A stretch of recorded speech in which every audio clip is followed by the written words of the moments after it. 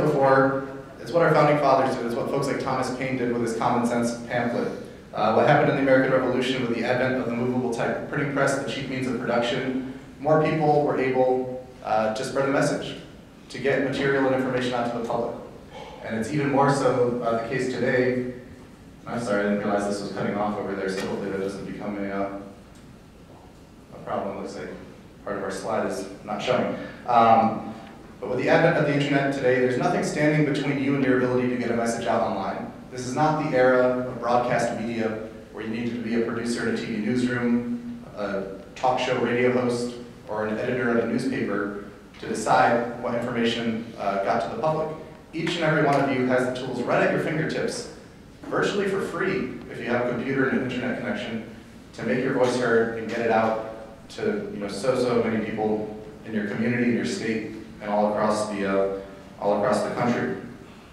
So we're going to talk a little bit today about blogging, social media. I'm going to give an example of online video, which we're going to hear more in depth from on Tracy later today, in a presentation I'm very excited for. But please do chime in with your questions, and I'll try to delve a little bit more into the advanced stuff, but I want to cover some of the basic principles, because so oftentimes people get engaged in this, and they're doing it just to do it, and that's important, and that's appreciated, but we want to make sure we're doing things as effectively as possible. So we'll talk about some of the underlying principles, some examples of success, and then perhaps delve into a little bit more of the technical stuff and answer all of your questions. So again, is this effective? A lot of people always say, we're preaching to the choir, we're talking to ourselves, we're in a bubble, who really cares? I want to give a few examples, and I've already used the Van Rather one, so I won't hop on that. The gentleman all the way on your right there is kind of cut off, but that's George Allen. How many of you know the name George Allen? George Allen is running for Senate in Virginia now to reclaim his former Senate seat. In 2006, he was then the senator from Virginia. He was considered to be a safe incumbent. Many political pundits said if he'd stayed in bed for the entirety of the election, he would have won in a landslide. Unfortunately, he didn't stay in bed. He got out and he campaigned. And some left-wing trackers were egging him on, and he finally threw an insult at one of them, called him macaca, which folks on the left researched to find out it was an ancient Moroccan slur. And he ended up narrowly losing his Senate seat by about 1,700 votes to the Democrat Jim Webb. At the time, not only was he the Republican senator from Virginia favored for re-election, he was also considered the front runner for the 2008 Republican presidential nomination. So not only did he lose his Senate seat, his presidential ambitions were dashed, as well because of this one YouTube moment that came to dominate the entirety of the election coverage for the last month or month and a half or so. To the left of him, Harriet Miers. How many of you remember Harriet Miers? One of President Bush's nominees for the Supreme Court. As soon as he made the nomination, conservative bloggers got angry and they started saying, she has no proven track record, we don't know if she's ideologically with us, and they just beat up on her day after day after day. And eventually it became the news story that conservatives are questioning her credentials and her ideology, and the Bush administration withdrew the nomination. We've done Dan Rather, so all the way to the left, Trent Lott. How many of you know Trent Lott? Former Republican Senate Majority Leader. Speaking at then Senator Strom Thurmond's birthday party, said that it would be a better country if he'd been elected president. Many say he was just trying to offer kind words to a 90-something-year-old man. Folks on the left said that he was endorsing Strom Thurmond's past views on segregation. The story started off not in the mainstream media. It started off with liberal bloggers calling him a racist, calling out this story, and the story that first got traction in the mainstream media was liberal bloggers are basically throwing a hissy fit about what just happened, and then it snowballed from there. It essentially got to the point where 200 mainstream media reporters were camped out in front of his house, and Trent Lott was under lockdown until he finally stepped out to announce that he would step down as Senate Majority Leader and eventually retire from the Senate. So don't discount yourselves. Think of the huge impact of each and every one of these examples that I talked about and in the previous slideshow as well. Folks like yourself can make a huge difference. The big thing is, don't be afraid to try it. Anything we talk about today, don't be afraid to go sign up for a blog. Don't be afraid to sign up for a Twitter account. Don't be afraid to sign up on Facebook. If it doesn't work out, you can shut down the account, cancel it, forget you ever did it. But the worst thing you can do is leave here today and not try any of this, because the stakes are too high And if you don't do it, who else is? The people who are still at home in bed, people who are sitting at home watching TV, they're not going to do it. It's those of you in this room, and if we want to take back this state, if we want to take back this country, it's so important that we all get involved and do everything we can. So now this is kind of focused on blogs, and the title of my slide, but this is really applicable to social media and every other effort that you do as well.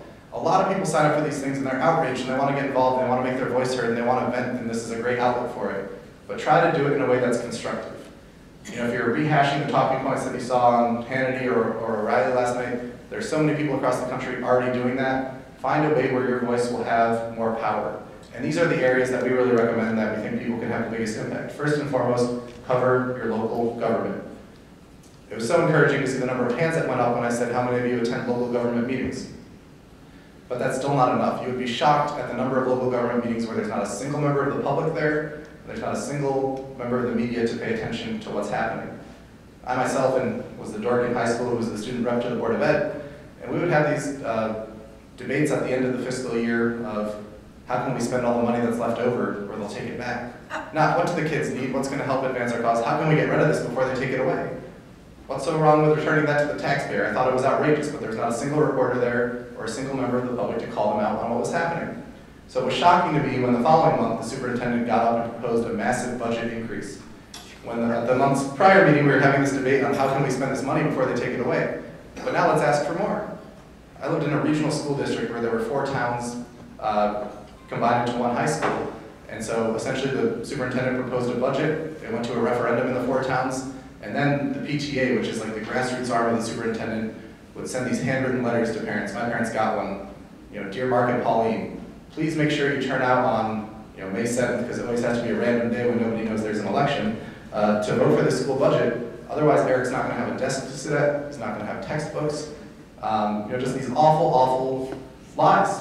And they turn the parents out, they pass the budget, and they all get big fat salaries and benefits, and the student still sees very little of whatever massive budget increases are flowing into these school systems. So I thought it was ridiculous. I told a few Republican town committees who then beat down 4 versions of the vote before they had to settle for a flatline increase, which was still, I thought, too much. But this happens all the time. You don't read about these things in the paper until the story is budget referendum passes.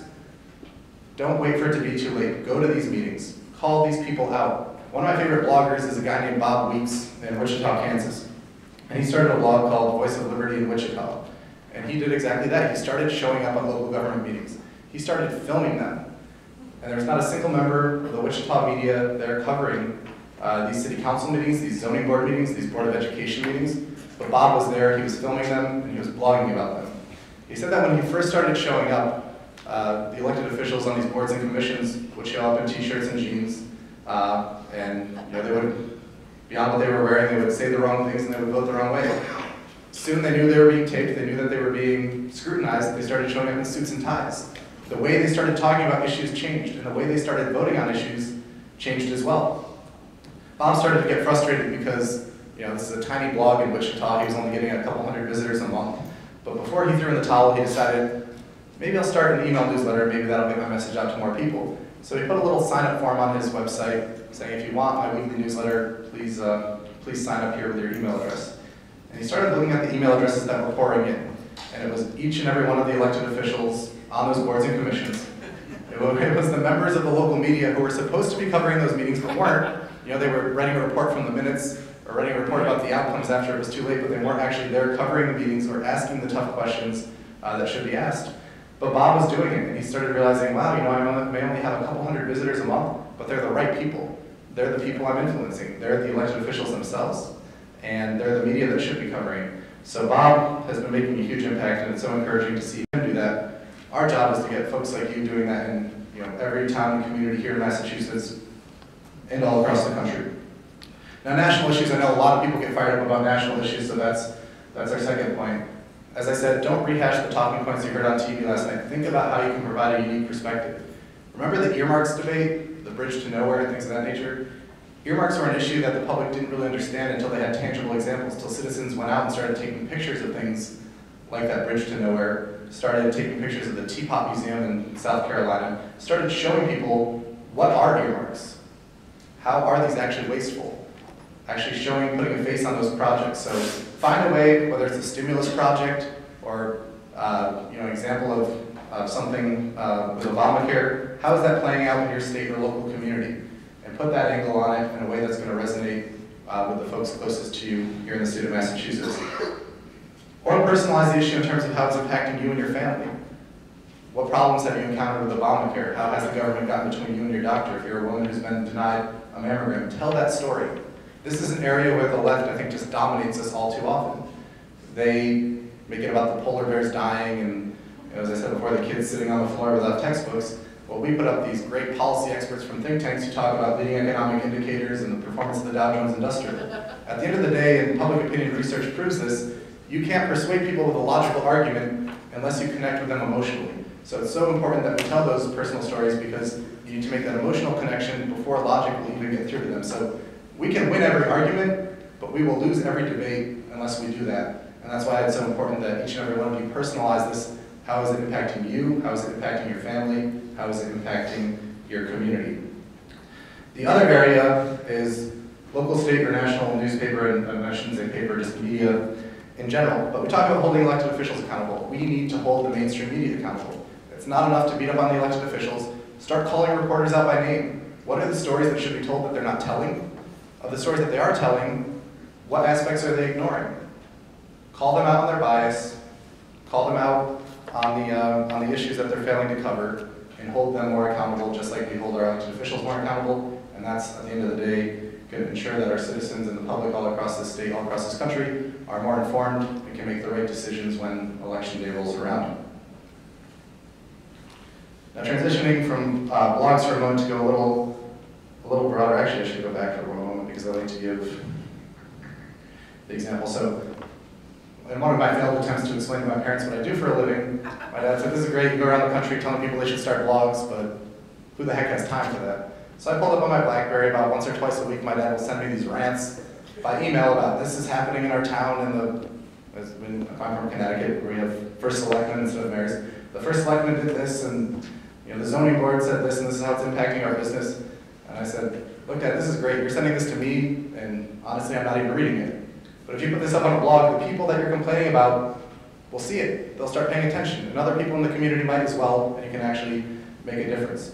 So one thing that's especially important is, we all get fired up, we all rant. Put it in a place where it can be constructive. Call these people out by name, because almost every elected official or their staff has what's known as a Google News alert. So anytime their name is mentioned, they're going to get an email saying you were written about. And we all know, we talk about making phone calls or sending emails to our elected officials. If you don't know how a congressional office or a state legislative office operates, essentially, before they go cast a vote, they ask their staff, how many people have contacted us for or against this, and they get a tally. This many emails for, this many emails against, this many calls against. Because there's so many groups on both the right and the left that are pushing calls, it essentially becomes a wash at the end of the day. But I'll tell you, elected officials are often very vain, they're very thin-skinned. If you start writing about them, they're going to notice, they're going to pay attention. Most of them are doing their own social media. If you're tweeting about them and calling them out with their Twitter handle, if you're referencing them on Facebook, and if you're writing about them on blogs, they're going to see it, and it has 10 times the impact that any phone call or email ever can have. Because at the end of the day, they don't know how many blog visitors you have. They don't know what your reach is on social media. They can certainly see the number of followers you have, but if you get people starting to retweet that, you may have 200 followers on Twitter, but if you call up 6 of your friends that you make here today and say, please retweet this, that they start seeing, oh my God, this person really has influence, you can really shape the way that they act, behave, and vote, both in politics and public policy. So I think that's incredibly important. The other thing that's really important to consider is, again, the argument, this is great, aren't we preaching to the choir? Absolutely not, because you're building these networks, you don't even realize the reach that they have, the fact that you may have 200 followers on Twitter, but each of those 200 followers may have 200 more, and each of their followers have 200 more. You're getting a message out to people in ways you don't even realize. Beyond that, the most important audience that we need to reach are those folks in the middle. The people who are informed and pay attention to what's going on, but they're the more independent voters. But they decide on election day, they go to Google, and they start researching the candidates. They start researching issues like Obamacare, which, where should I stand on this? It's so important that when they go to Google, or any of those other search engines, YouTube, for example, second largest search engine in the world. Most people don't know that. but that's why video content is so important, and I know Tracy will talk about that later. But Google or any search engine as well, when people go to that and search for information, it's important that, I mean, how many of you go to like the 12th, 15th page of results? None of you. How many go to the first or the second page? That's where most people go, so it's important that we get our information there. And this is what we call search engine optimization. Basically, the prominence of information is decided by the number of blogs writing about a given topic, the number of incoming and outgoing links to any post. So the more that each of you get engaged, the more that you link to one another and to other friendly media outlets, to good stories that advance our cause, the more people you're going to reach. So when they go to Google, those become the top 10 search results. This is another area where the left is absolutely killing us. And so it's so important that we get involved. Now, the other thing I see happening is you want to rant against some liberal blogger or call the New York Times out. Reference their article, quote it, don't link to it. Don't help them become more prominent. Link to ourselves, link to each other, link to our friendly allies, but don't do it to the left, or at least do it in very limited ways. Use your discretion. Don't do it in a very freewheeling manner, because you're just helping them become more prominent in search engine results. So I think that's the key. We're in the midst of an information war, and we want to get our message out to as many people as possible. We want to preach to the choir so that the choir can go sing that message to everybody who's not at church, and that's the goal, and these are the efforts through which you can achieve that. So let's talk briefly about social media, and I'll give the rundown. Facebook, you guys already raised your hands if you're on there. MySpace, a lot of people always ask about MySpace. Unless you're a musician or a sex predator, you probably don't have that, because those are the people who are left. LinkedIn, how many of you are on LinkedIn? LinkedIn's great for professional stuff. The other thing I'll say about any of these is create an account on as many as possible. Make sure you reserve your name, because when we talked a minute ago about search engine optimization, as you become more prominent, as you become more involved, people are going to Google you. And in politics and in campaigns, they always say, define yourself before your opponent can define you. Do you want your opponents putting stuff that are going to dominate those top 10 search results, or do you want to define your own image? So even if you don't use these on a day-to-day basis, sign up for an account, put your positive message out there, get your bio, make sure people know who you are, and that will be a great help. LinkedIn has a lot of great implications for professional and career-oriented stuff, not as many for political activism or citizen journalism. Twitter, we talked about, that's huge, and hopefully if I can wrap up, we'll go a little bit more in depth, because I think, how many of you are on Twitter again? So maybe close to half, so that might be something that's relevant for you guys. YouTube, a lot of people just think that this is online video, but it actually is a form of social media. I know Tracy will allude to that in a few moments. Flickr, how many of you have heard of Flickr? Flickr is like the YouTube of still pictures. And this is a really great resource. If you go to, I won't spend any time on it, because it's really simple. Go to flickr.com. The same with any of these. Go to the website, sign up, try it out. If it's not for you, throw in the towel, call it a day. But Flickr, I think, is really powerful because we talked about the decline of mainstream media, reporters getting laid off. I think photojournalists are a realm that's been very hard hit. So when it comes to campaign rallies, Tea Party events, go out there, take the pictures, and upload them. And I've been doing this for a few years, and I'm amazed at the number of reporters and really, legitimate, high-profile media institutions that contact me and say, hey, we're writing a story about this, but we didn't have anybody there to photograph. Can we have permission to use your picture? So make sure that you're taking pictures. I think pictures tell powerful stories, and the more that we can get that out there, it can have a big impact. Yes, Rob? There's also a Creative Commons tab on Flickr, so if you click that, people can use it without having to contact you to say, can you use it? So make sure that you click the Creative Commons tab, and that lets anybody else that's writing use your photo if they give you credit. Excellent. See, I always learn more about these things than I think I teach, but now I'll be able to do that and get less emails of reporters bugging me. Dig.com, how many of you have heard of Dig?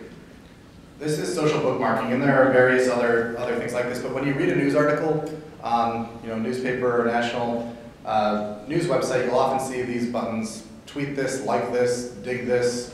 Sign up for the accounts. Take the 2 seconds to click those buttons, because these social bookmarking websites, millions of people actually go to these for their news each and every day, and it's basically socially moderated news, so the more people who click that button, the more prominent the story becomes. So don't do it for the stories that we're trying to call out for bias or that we don't agree with, but take the 2 seconds to just click those buttons for the good stories that talk about waste, fraud, abuse in government, that hold our elected officials accountable, the instances where the mainstream media is actually doing their job. Make sure you use these simple tools to drive that up so that more people see it. The more people who vote, if we just get a few hundred people clicking those buttons every day, you're going to reach thousands more seeing those stories who wouldn't have otherwise. So I think those are really important. Wikipedia, most people don't think of this as social media, but it actually is.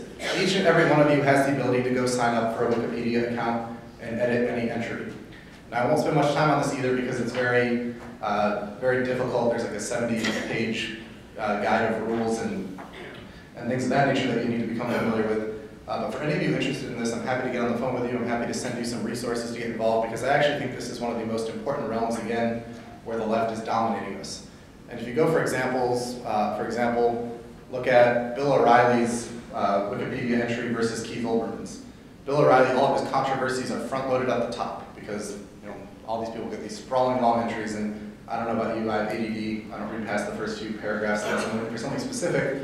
But all of Keith Olbermann's negative stuff is buried at the bottom. It's subtle things like that. We wouldn't encourage you to go on there and tell lies. All we have to do is tell the truth. But just the subtle ways that they're shaping information. I think Clarence Thomas, Supreme Court Justice, used to be described as an activist judge on his profile. Which of course some lefty went in there and made that subtle reference. At the same time, the media was beating him up for being an inactivist judge and not asking a question on the bench for 2 years in any oral cases.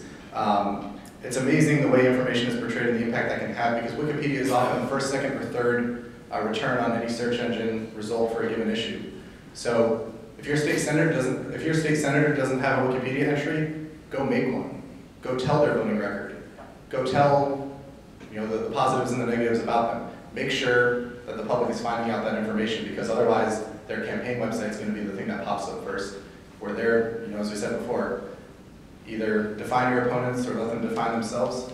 Make sure that the public is getting the information they deserve, not the stories that the elected officials want told. And unfortunately, that's too often what the mainstream media is doing. They're writing down the quotes and shipping out the story because they're lazy or they don't have the resources, but the public isn't getting the information that they deserve. So I think Wikipedia is incredibly important. There are many, many other platforms. How many of you have heard of Pinterest? How many of you are on Pinterest? This is the most rapidly growing social media platform right now, and in actually really impressive ways, and I'll admit, I'm not as familiar with it. Unfortunately, my colleague Tabitha Hale couldn't be here to do this training today, and she does a great job with it. So if any of you are interested, we could host a webinar. The demographics wildly skew towards women. One of my friends calls it the internet for ladies. But it is rapidly growing. A lot of organizations are using it in great ways, and it's I think, a phenomenal way to connect, especially with female voters and members of the public. So I would encourage you all to check that out as well. And if you want more information, I'm happy to set up a webinar or a conference call. Yes, sir. The name again? Pinterest, P-I-N-T-E-R-S-T. E-R-S-T? Interest with a P. Interest.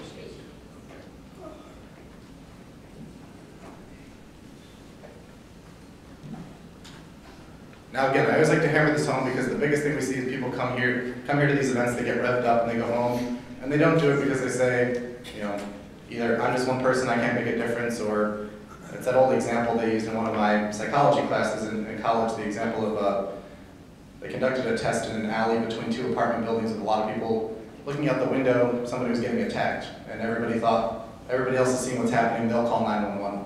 Nobody called 911. Don't be those people sitting around waiting for somebody else to call 911. Pick up your phone and call 911, not literally, not right now, but by getting involved in these different platforms. Don't wait for somebody else because at the end of the day, like I said, it's those of you in this room who will do it, and even that's not enough. So we need each and every one of you to do it, and we need you to get your friends, your family, your neighbors, your coworkers involved as well. But here are some examples of where it's made a huge impact, and I know I've already gone on and on with many examples, but these are very specific to social media. The offshore drilling debate back in 2008, Nancy Pelosi was trying to force a renewal of the moratorium on offshore drilling. Republicans were set to push forward a vote that they had many Democrats on their side that would end the moratorium. So Nancy Pelosi shut down the Congress. She didn't allow the vote to happen. She turned off the lights, she turned off the C-SPAN cameras, and she sent everybody home.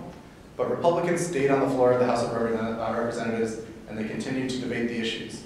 But of course, the C-SPAN camera wasn't there and the lights weren't on, so who could see it? They started using Twitter, they started taking pictures, they started taking video themselves to push it out. And millions of people across the country saw that, and it gained the attention of the mainstream media who started covering the issue, who forced Congress back into session to hold that vote, which lasted all of a few months before Obama came to office and renewed it through executive order.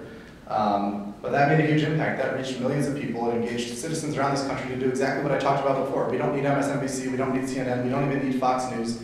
If we build our own networks, person to person, all across this country, that allows us to get information out without the mainstream media.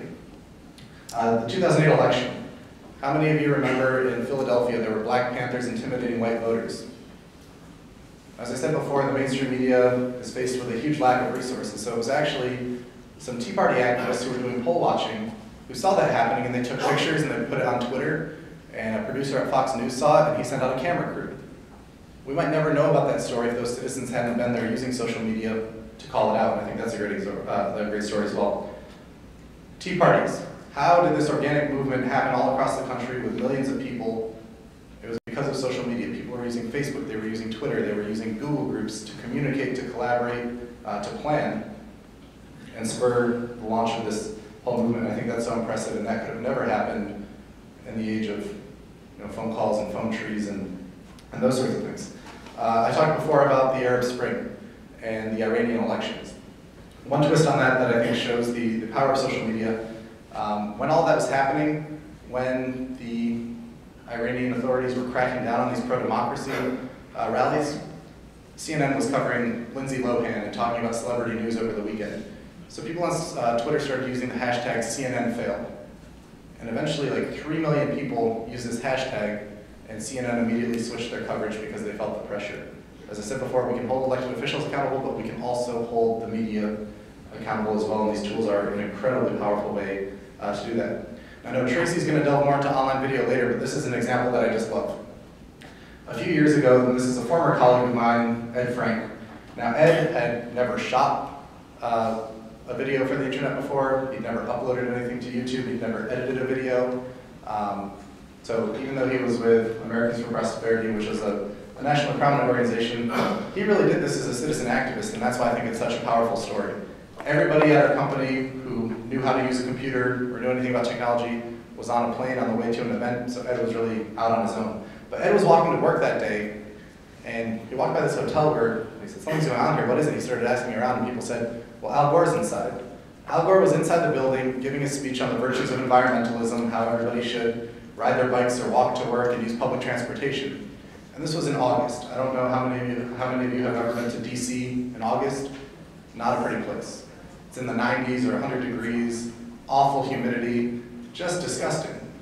So poor Al Gore didn't want to come out to a hot and muggy car, so he had a fleet of SUVs and town cars that were outside idling so that the air conditioning could run, so that he could be comfortable after he got done with the hypocrisy of his speech. So Ed just took out his cell phone, which had the ability, and most of you have a cell phone with the ability to capture video. And he took some quick video, and he went back to the office, and he used Windows Movie Maker, which is a free editing software that you probably don't even know, but each and every one of you has on a computer if you own a PC. And I think it's iMovie on a Mac. But you already have free editing software.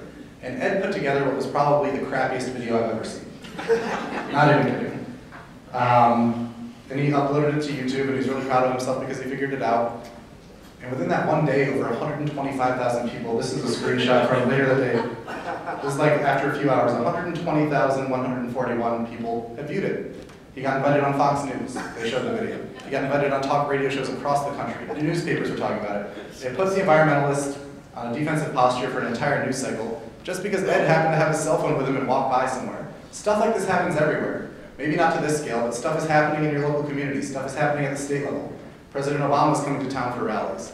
But even if it's your county council member, I mean, go on the internet and you'll see these viral videos that have happened from city council meetings, that have happened from state legislative hearings. Make sure you film this stuff. It's actually, we're very sad for the loss of Andrew Breitbart a few months ago, but I was once at a conference where he gave probably my favorite advice from him, which was, film that bitch. You go everywhere, film it, because other people aren't. Make sure you're capturing what's happening and telling that story, because as I said before, YouTube is the second largest search engine in the world, and video tells a powerful story. You don't need to be a citizen journalist who goes and writes 4 blog posts a day. If you go out and you get that one video clip, that can change things. And we talked before about Bob Etheridge from North Carolina, who just because a couple of college students went up and asked him questions, and he put them in a stranglehold, he's now former Congressman Bob Etheridge. So this stuff really is changing the political landscape, and we hope you all get involved. Yes, sir? Is there any chance you can regulate the air conditioning? I'm not sure, but maybe Tracy can check on that. Are we too cold or too hot? We're frozen. Oh, no. All right. We'll see if we can get that taken care of. All right, so going back to the principles of making this effective, and again, I know a lot of people are getting involved, but always take a step back and think of the big picture stuff of, am I actually being effective? And we all mock President Obama for being a community organizer, but I think these are the principles that have actually served him so well. People talked in 2008 about how the internet was a driving force behind his victory, and I think it's because he and his campaign got how to use it as community organizers. And that's the same mentality we need to bring to the table. These aren't tools where you blast a message out. This isn't the age of broadcast media where you use it as another venue to just push information at people. What makes the internet unique is that you yourselves are drawn to it because it's a way to make your voice heard. So you need to remember to listen, and that's one of the principles here, listening. Because your followers want engagement. It's not just about throwing information at people, it's about having a conversation with them. And that means listening to them as much as it is talking to them. So get to know these people, interact with them, and listen to what they have to say. And I promise you, when it comes to Twitter, when it comes to Facebook, and every other social media platform, it's going to make you hands down more effective at it. And you may say, well, what does that matter? I'm listening to them. Trust me, when you start to engage people, they'll start to promote you more. It's going to make sure that you get more followers, that you're getting a bigger reach. So at the end of the day, it really does benefit you in the cause that you're trying to advance. And that goes to relationship building, which is the second point. The other point there is to challenge. And that's something that I think is so important because we sometimes laugh at people who set out these lofty goals. When Senator Kennedy passed away and a friend of mine said, we're going to get Scott Brown elected to the Senate, I thought, he's delusional. But look what happened. If we didn't have people like him who stood out there and set these lofty goals and inspired other people to step up to the plate to help achieve them, we would never achieve anything at all. And I think that was the case in 2010 as well, in January, when people started saying, we're going to sweep control of the Congress. People said, yeah, that would be nice. Maybe we'll increase the number of seats we get, but we won't actually win. And look what happened. We need those people out there. We need people like yourselves to encourage other people to step up to the plate and achieve greater things. Action is the next principles. Don't just complain to people. Don't just encourage them to vent. Give them things to do. I'm angry at so-and-so. Here's their phone number. Call them. Tell them they voted the wrong way. Or tell them they need to vote this way on an upcoming bill. Give people action items, because so many of the people who are following you are willing to do things, they just need to be given things to do. People don't instinctively wake up and say, here are 20 ways I can make an impact today, but if you give them those ways, they'll actually do it. Something that was frustrating to me when I started in politics, and I said to somebody who was our fundraiser for the organization I worked for at the time, this online stuff is so important, why don't donors give money for it? And I said, Eric, donors don't just wake up in the morning and say, here are all the things I can give money to, you've got to go sell them on it. You've got to go convince them to write that check, and I think those principles of fundraising apply to activism as well. People will do things if you make the case and you give them the things to do. Evaluation and reflection are the next two, and I think those really tie together. Always take a step back and say, is what I'm doing effective? Is it making a difference? How could I be more effective? And make sure you take the time to reflect on that so that you can hone and improve your efforts over time. And then finally, celebration. When you do achieve big victories, and when you do it through empowering other people to join you, make sure you take the time to thank them. Make sure to take the time to celebrate those achievements, otherwise we'll become dejected and we won't be fired up for the next fight. And I think this comes into play with elected officials too. We often beat them up, and members of the media also. We often beat them up for the things that they don't do or the things they do wrong. When they do something right, tell them they did something right, because they need to know that when they make the right decision, when they make a tough call, people have their backs. We may beat them up for flip-flopping on a position, but if they change to take the right position, make sure you thank them, because otherwise they'll never do it again. And at the end of the day, we care about making an impact, so I think that's so important. So I think these are the principles. When you step back and think at the 30,000-foot level, how can I be more effective? Think like a community organizer. Now we'll go into questions, and if I can fire up the internet with a little bit of time, we'll delve into Twitter and maybe some other things. But again, the biggest question I get is, do I have time? This sounds like a big endeavor. And that goes back to what we talked about with information activism. Maybe you don't have time, but think of the things that you can do, and then let us know so that we can connect you with other people who can do the rest so that together we can achieve something. Maybe you don't have time to start a blog on your own, but look around. If 3 of you in this room band together, that lightens the load for each of you, and you're still getting a message out, and you're still making an impact. I think some of the most effective blogs out there are collaborative blogs that have multiple contributors. Or, if you don't have time to do that, be a commenter. When you're reading your local newspaper's website, comment on the story. Comment on the blog post. take the second to put up a link on Twitter or Facebook and help that search engine result so that that post becomes more prominent for those independent voters that we talked about who are looking for that information. Think of a lot of little things you can do. Take those 2 seconds to click the social bookmarking websites to help push that information out. Don't just be the information gatherers, which is really important, and is our goal for each of you, but be the information distributors. Help us build that nationwide network so that we can get a message out as powerfully or more powerfully than the mainstream media. The other question I get quite often, which I'll just bring up, are the legal implications.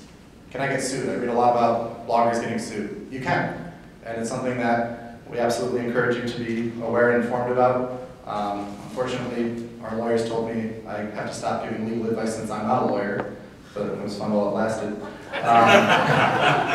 But I would encourage each of you to go to the, I think it's Electronic Freedom Foundation, EFF.org, and they've got a great legal resource guide for bloggers.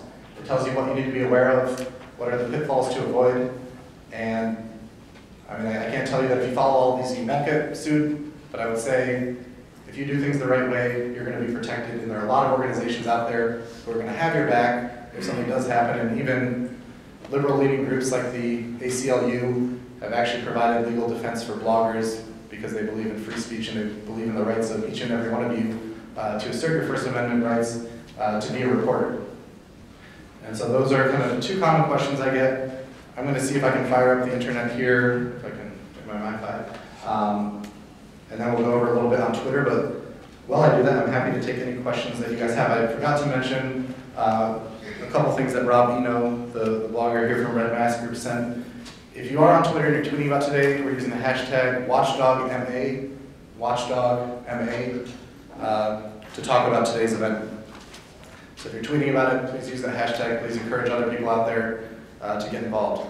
There are a few other, and I'll save these hashtags that he sent for other things until when I get Twitter up so I can explain what it is. But with that, while I'm trying to connect to the internet, I'll take questions. Yes, sir? I know you mentioned no legal advice, which is probably a smart thing. Is there a resource, or are you aware of anything in regard to not just blogging, but also videotaping? And part of what we want to do is perfectly appropriate to it, is ask well-researched questions about candidates regardless of their party, film them answering it, and then putting it on YouTube. And part of our concern is that can they go after us for that, which I'm sure anybody can do. Yeah, definitely be aware of the laws when it comes to recording either video or audio over the phone or in person. I'm not sure what those are here in Massachusetts, but I would look up state law or Google that and find a legitimate resource where you can find out if it's one-party consent or if you need the consent of the others that you're taping. Two parties. Okay. So don't film other people without their permission. It's Massachusetts, of course it's true. But they're Yes, actually ma'am. working on that. So we were with a group last night, we're all newly on Twitter trying to figure this out. And we're looking at things, and all you see is this group of symbols. And we have no clue what that means. We don't, I mean, it's clear, like Wall Street Journal. I know what you do, that's sort of a thing to retweet. But all these things The number sign? well, numbers, and that's all there is. Yeah, those are hashtags. Cool. I'm gonna pull up Twitter here, so we'll talk about that in a moment. So bear with me, and if your question doesn't get answered at the end of that, please bring it back up. Other questions? Yes, sir. Yeah, I was on AOL, and there was an article, and I made what I thought was a very mild objection to it, given all of these previous comments that were all in favor of it. And they shut me down. And it was not obscene, it wasn't anything. It was just a very mild political objection. It's a person. What's that about? So sorry, you were commenting on somebody else's site? No, on a news article. On a news article? You know, when they have all these comments.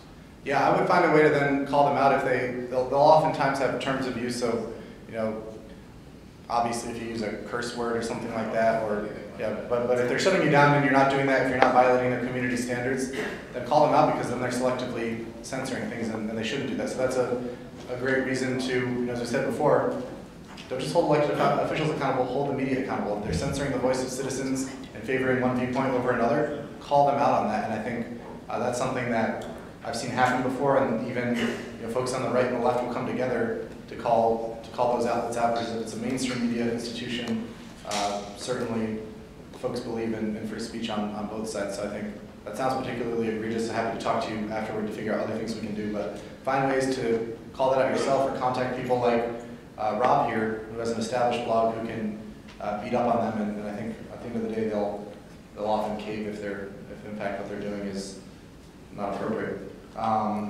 Yes, sir. Just a quick comment. Just when you, regarding like the news articles and the comments, just be aware that there's what they call trolls on the internet or trolling.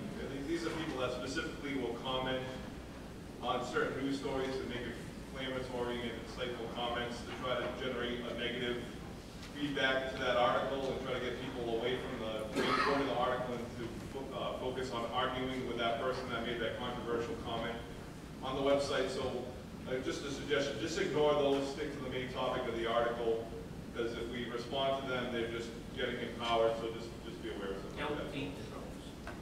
Don't feed the trolls. Yes. It's like they say about, was it wrestling with pigs? If you get down in the mud and wrestle with a pig, he enjoys it, and you get dirty. Don't waste your time. Any other questions? Yes, sir. Balance between reporting and opinion on a blog. How do you speak to that? You know, our goal at the end of the day is to cultivate as many people who are citizen journalists as possible. So I think it's really important to be objective, to be fair, to call that other side for a quote. You basically take a look at this. Where is it? The handbook, and it talks about these things. What are the basic journalistic principles that you can follow to be most effective? Opinion is important, but distinguish it. Say this is an editorial or this is opinion. But at the end of the day, I think you can be most effective by establishing yourself as credible. You can certainly have a perspective or a point of view that you cover news from. You know, at the Franklin Center, we have a network of professional reporters. We say we cover things through a free market lens or from a taxpayer perspective. But be fair. Use these principles if you actually want your phone calls to get returned, if you actually want people to pay attention to you. Otherwise, they'll just accuse you of being a partisan hack. But that doesn't mean you can't put up opinion posts. Just make sure to say, you know, this is the editorial or opinion section of the website. This is not the other thrust of the efforts that I'm engaged in. Yes, sir. Your comment that the news media will use Google Alerts and pay twice as much attention to that as you're nagging them or sending press releases or what have you. My question is, to what extent should you in fact try to communicate directly with reporters that should be, you know, maybe reporting or giving more priority to conservative issues? Sure, I think that's an important thing to mention that I didn't bring up before, but make your own little press list. Whether you're covering a certain topic or a certain locality, make a little directory of the names, email addresses, and phone numbers of the reporters who cover that beat. Start calling them, start emailing them, start giving them a heads up on your stories, because what I've seen in so many cases across this country are people who start off as bloggers who then become the go-to source when that reporter needs a quote from the other side. Or they've been approached by newspapers to start their own column, or they've been given their own radio show. You do not need to be a PR expert to promote your own work, to connect with reporters and get them to cover it. And you don't need to go to journalism school to be a citizen journalist. So these are all things that you can do that other media outlets do. Don't be afraid to pick up that phone and call those reporters. Oftentimes, you know, these guys are lazy, they're starving for content. If you hand them a story, they're going to credit your blog for breaking it, and they're going to push it out to a whole platform and universe of people that you wouldn't have reached otherwise. Yes, Rob? Another thing that they really like, if you can catch a public official lying to them, they jump on that right away and write stuff. I've had the Boston Globe write a number of stories about the Patrick administration because we caught them lying. I'm going to do Twitter really quick, take a few more questions, and I want to make sure we get to Trent to give him enough time because he is one of my favorite presentations out there, and I think something that's going to be valuable for all of you. This is Twitter. I'm signed into my account. Go sign up. It takes 2 seconds. You shouldn't hit any roadblocks. If you do, I'm going to put up my email address, and you can call or email our staff, and either myself or one of our interns will help walk you through it. And that goes for Twitter, YouTube, anything at all. The other thing I'm going to mention quickly before I forget about YouTube, if there's ever something you want to learn how to do, whether it's I'm signing for a blog account and I can't figure out how, or I want to do XYZ on the sidebar, things of that nature. I'm having trouble signing up for Facebook. Go to YouTube and type in how do I, and then insert what you want to do. I swear to God, there's a video for everything. How do I upload a YouTube video? YouTube has made their own videos on how to create a YouTube account, how to upload a video, And then citizens out there have done videos on pretty much every other topic, walking you through actually recording their screens as they do it and narrating for you what exactly to do. Not just for online stuff as well. How do I tie a bow tie? There's one for that. I'm ashamed to admit this as a grown man, but I couldn't figure out the instruction manual for my car when I had to change the headlights, so I said, how do I change headlights and put in the model of my car? There's a great video that walked me through it. So there's some great resources out there. Use YouTube as a tool. Always call us or email us if you need help, but try finding it on YouTube first, and if you can't, we're there to help. But this is Twitter, and as one of my friends says, once you take 2 minutes to sign up for the account, it's typing in a box. If you can type in a box, you can do Twitter. Now, Twitter is unique to call it microblogging because it's 140 characters or less. It's actually modeled off the length of what used to be the defined length of a text message. So it's about brief, it's about rapid response, it's about engagement in conversations. It's actually a lot of fun. And as I said before, you'll connect with those people who you may view as preaching to the choir, but you'll also connect with prominent bloggers. You'll connect with members of the media. One of the very first times I trained on Twitter, a woman named Melissa Clothier, who was a stay-at-home mom with 4 kids in Texas, started it. She now has 25,000 followers on Twitter. She's got Jonah Goldberg and all of these other well-established conservative authors and commentators and mainstream media reporters as well paying attention to what she says. A buddy of mine works for Senate Majority Leader Mitch McConnell, who I always call a squish and a rhino. And I'll make fun of him on Twitter, and he always says, like, you always have to go after my boss, don't you? And I said, David, I'm just joking with you, I'm just giving you a hard time. And he said, yeah, but then Melissa retweets you and I get yelled at by my boss. And people are paying attention to what folks say on Twitter. People on Capitol Hill, people here in the state legislature, people in your local communities, all across the country, reporters as well. Yes, ma'am? Do you care who's following you? Do you want the left to be following you? Oh yeah, and then always assume anything you do is going to be seen by your opponents anyway, so don't let them pull you down into a fight and fight an issue on their turf. Keep charging ahead with your message, but if they're following you, great. If conservatives are following you, great. If liberals are, if members of the media, if elected officials, the more the better. If you close yourself, especially if you're in a public role, it becomes a story that just happened to Elizabeth Warren's press secretary, who closed her Twitter account, and someone found out about it, and she had some pretty somewhat borderline racist tweets in there, and it became a national story, and it became a story in the press. So just keep it open. Don't put anything on Twitter you wouldn't be comfortable with being on the front page of the Boston Globe and an attack piece on you. So always kind of use that as your benchmark for what's appropriate. I was actually going to say the exact same thing. Twitter is by definition entirely public. So anything you're putting out on Twitter is entirely and seen. You can't delete it. And sometimes you don't even realize, I've done stuff that's probably borderline inappropriate, not in a way that's egregious, but certainly could make my employers unhappy, and it's ended up on national blogs, pictures I've sent out, stuff. Not anything embarrassing, but just funny, snarky stuff. So always assume that could happen. Now again, if you can type in a box, you can do Twitter. So when you log in, and I've got some great resources on this we can send around as well. I want to go through really quickly so we can get to Trent. You pop up, you get this box where you can type your message. So you can type anything out. 140 characters isn't much. You can put a link in there, and it will truncate it so it doesn't take up many of your characters, but you can steer people to read the whole story on a blog or on a website. Now, as I talked about before, there are different characters. So if I were tweeting about today, I would say, great crowd at Watchdog MA. So this is the hashtag that Rob sent around that we're going to use. It's basically the pound sign. This is what we call a hashtag. Now there are people that will follow you on Twitter so that they see every tweet you put out. There are other people that only care about certain issues. So there was a debate last night in Texas in the Senate primary. People used pound TEXSEN, Texas Senate. So anybody who cared about that debate could follow all of the tweets that everybody on Twitter was saying about that topic, even if they didn't follow the individual users who were putting them out. So there's a topic you care about, and there are a few that I'll read aloud here that are relevant to Massachusetts. So basically, if somebody's not following me today, but they know about our event and they want to follow all the tweets from it, they can go, and in this little search bar up there, they can put the pound sign, Watchdog MA, and they can just see every tweet coming in from every user on Twitter covering that topic. Now here in Massachusetts, the prominent ones are MAPOLI, P-O-L-I, hashtag MAPOLI, and that's all things in Massachusetts politics. Hashtag MASEN, and that's for all of the things in the Massachusetts Senate race with Elizabeth Warren and Scott Brown. I'm sorry, one more time, MASEN, the abbreviation for Senate. Now for any congressional race, it's hashtag MA and then the congressional district number. So if it's, how many districts do you have We here? have 9, so if it's MA3, which is the Golden Weaver Songus District, it's pound MA03. So MA0 Pound MA04. and then the number of the district.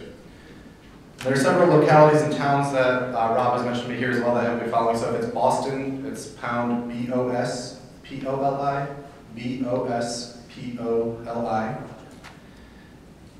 And then if it's just about Boston in general, pound Boston, pound Lowell, pound Worcester.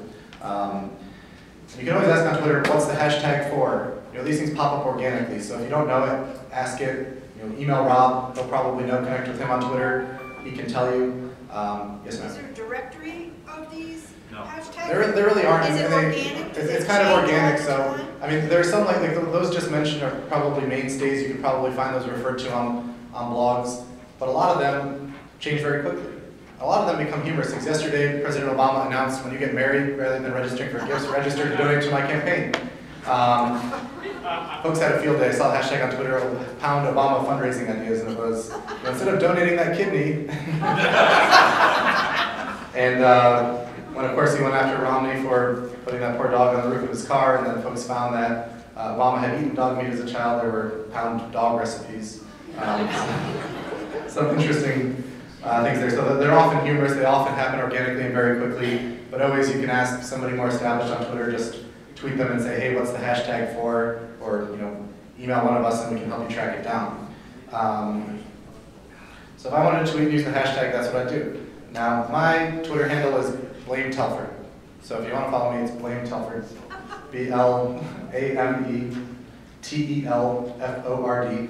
Now, if I wanted to reference myself in a tweet, which I wouldn't, I would do this, you know, pretending I'm somebody else, and I want to call them out, and I want to make sure that they see it.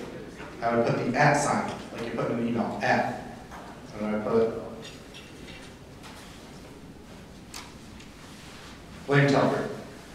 Now that's basically, it'll link it to myself so that I can check anybody who's referenced my name in a tweet, whether I follow them or not. So it's kind of like a hashtag, but to a specific person. It's your username, and it's tagging that username in a tweet. So if I want, depending on somebody else, and I want Eric Telford to see this, that's what I'm gonna do to ensure that it comes in his feed of people who've replied to him or referenced him.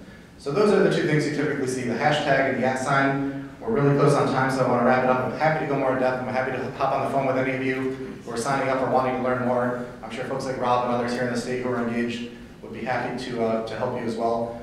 But I think Twitter is one of the most powerful tools out there. For years, the left was claiming victory in the online sphere, saying they were ahead of us. This is one realm where folks on the center right are definitely far, far ahead. Actually, a few months before the Anthony Weiner case broke, there's a story in a newspaper in DC, it's called The Hill, it's a Capitol Hill news publication, and it said, liberals have found the new key to victory, Twitter, and they're going to invest a lot to overtake the right on Twitter. Of course, a couple months later, it led to them actually losing a congressional seat, which I thought was kind of humorous. But it really is a powerful tool, and I hope you all get engaged with it, as well as everything else I talked about. With that, I'm going to wrap it up. I'll be around all day, so if you have questions, please feel free to come up and chat with me.